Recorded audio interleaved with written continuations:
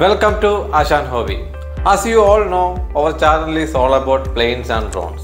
Till now, we made lot of models like this, like this, like this, like this, and this time we made this. This is Big Boy, my biggest build ever.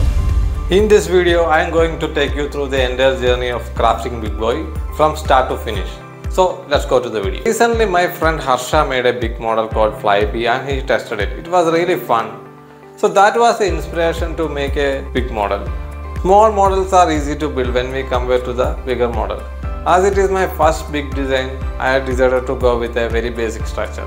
Also, we had to choose the material wisely because we need more strength and it should be lightweight, and same time we need proper balance. So we cannot rely on our regular material like foam. So let's find out what we can use for this project. After checking many material, I decided to go with 2mm aeroplane, which is perfectly suitable for our use. These are some of the common wing position. In our case, I am going with a high wing model because the design will be simpler and same time it can provide enough balance. This is one of the popular high wing model called Piper Cup. I am taking inspiration from this model. Basically, I am just recreating a simplified version of this plane. I am planning 3 different blocks. One is nose and a mid part and a tail part. Eventually, I am going to combine all this and make a solid fuselage. In this, I removed all excess parts so that we will get a lightweight frame. So now our design is completely ready. Let's go and take the laser cut. So now we are at the laser cut place. So printing is going on. So as a first step, I just decided to build the fuselage. So main wing we have to plan, so that we will do after this.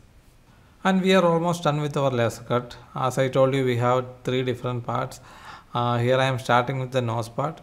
And this is the glue I am using for sticking. And it's available in all local hardware shops. You can check my video description below. You will get the name.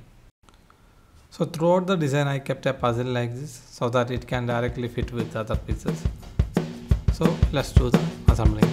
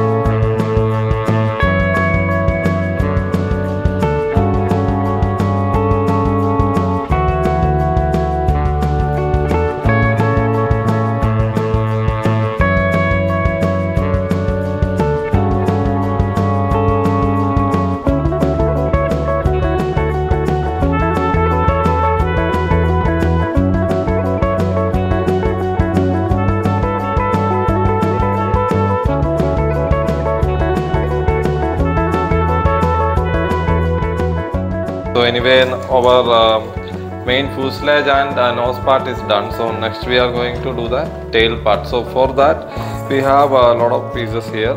So this comes in the side panel and bottom panel. So like a lot of pieces there.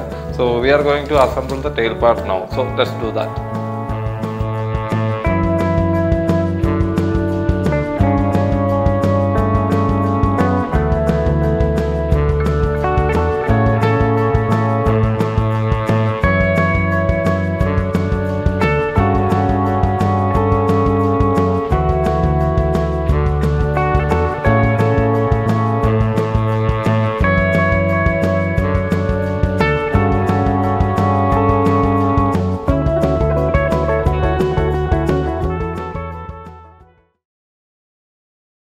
So we installed this nose and the main fuselage part, but this tail part I feel like it's very weak, so we have to do something here. So maybe we have to give some extra support, but the thing is right now I don't have extra plywood, so we have to go and get the plywood. then we will start strengthening this part.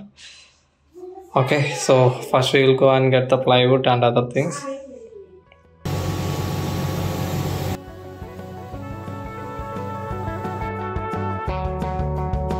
We printed some extra parts for more strengthening.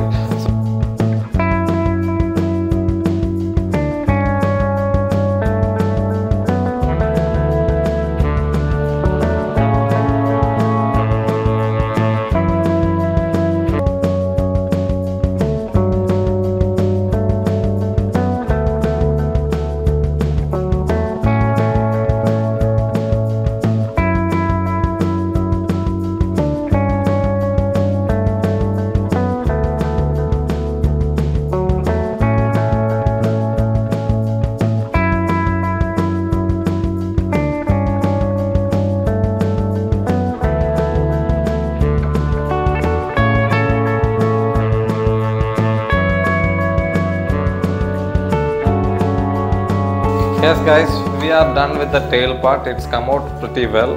So what I am going to do next is we are adding this nose here. So for adding the nose I am using nut and bolt. So in this design I kept the nose as a separate piece. Why? Because in most of the cases when we crash the plane, the major impact will happen here. So even if it's crashed, we can simply replace this nose part as an individual piece. So that's the overall part. Now what we are going to do next is we have to get the electronics components on place, then we'll do that.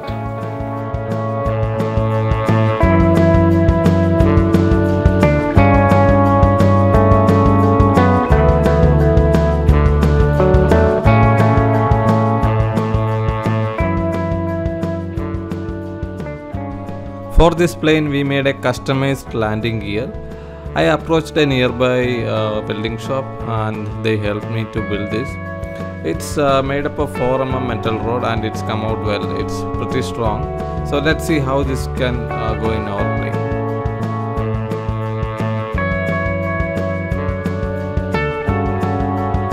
And this is the motor we used here, and it comes with the DYS brand and D3548 and 1100 kV is the specification, and it can easily produce 2000 grams of thrust on 70 amp VSC and 5S battery. I have a 80 amp VSC.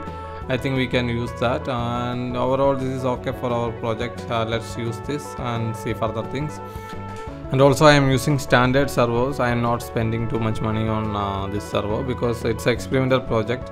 So let's stick to this and see. Next I started with the wing design because that is the most important and complex part here.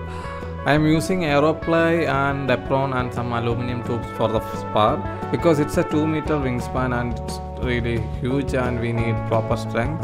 So first time I am trying something like this huge. So after designing, as usual, we started with the laser cut. Here I am cutting the plywood and the Depron. So later we have to install everything together. So that's our next step.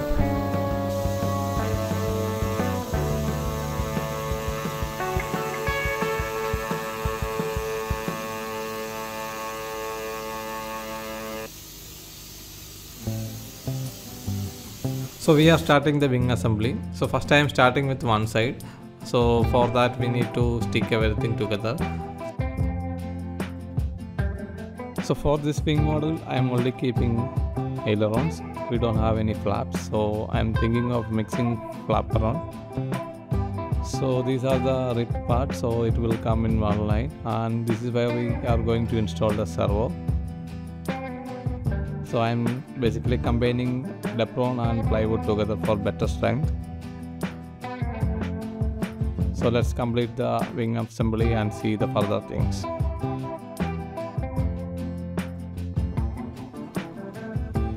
As a spar, I am using an aluminum tube which is lightweight, and I think even it can give more strength.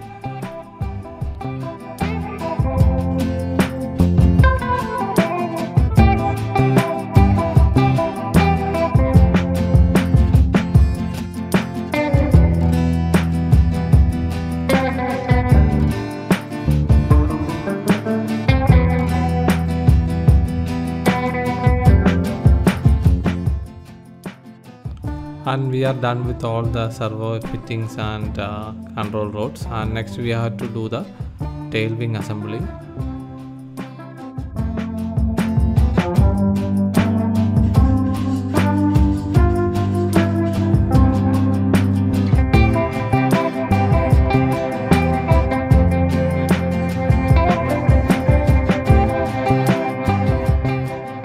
As a next step, I started covering the plane.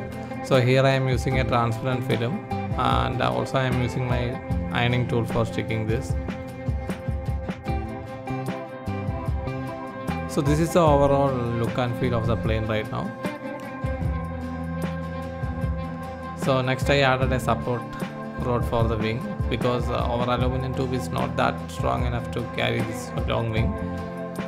So we are kind of set with everything.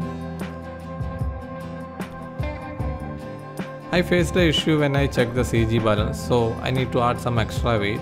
So I am using some dummy foam, so which has some weight.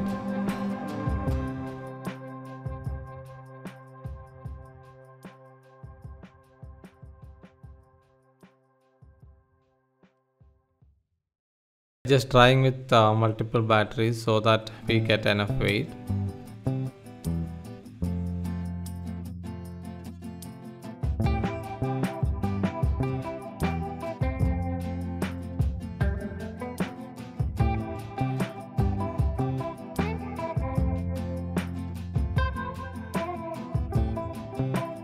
And finally, after so much of hard work, I am done with all the settings and controls. So next step is our testing. So for that I loaded everything inside my car. It's quite big. So anyway, we will see what happened tomorrow. So finally we are at the ground. Today we are going to test our plane. So all my friends and other pilots are here for supporting me.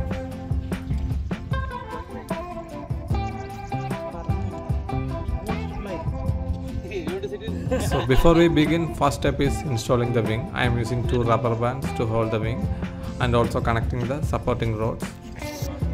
So now everything is set, so ready to take off.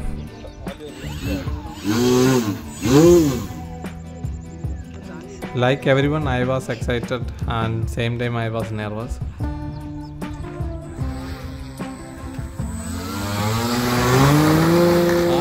Nothing to worry, the takeoff was very smooth. It went up just like that.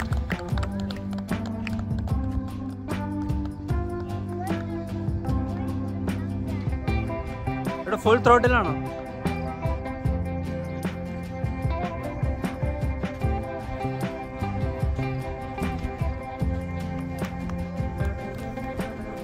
Suddenly I noticed one thing, our wing support is broken. So without wing support, flying this plane is very risky because anytime the wing can collapse. So I did an emergency landing and I couldn't land properly and there was some issues.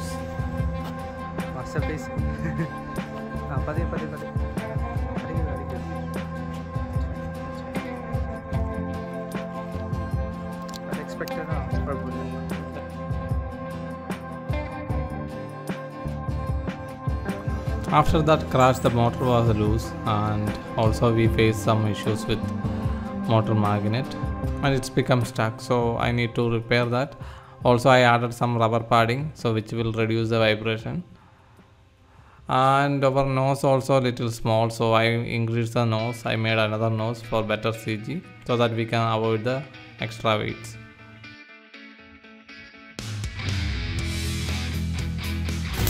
Also I made some extra support for the landing gear. I added 2 springs so that it can land smoothly on the wheels.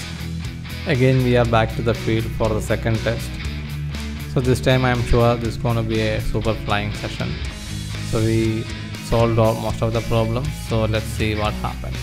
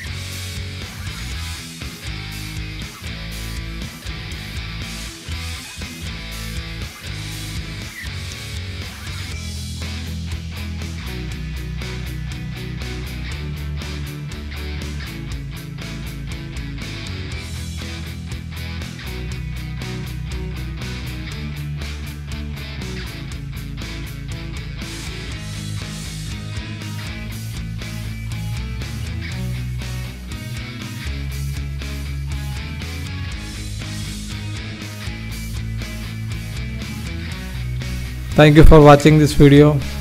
Please subscribe my channel and stay tuned for more videos.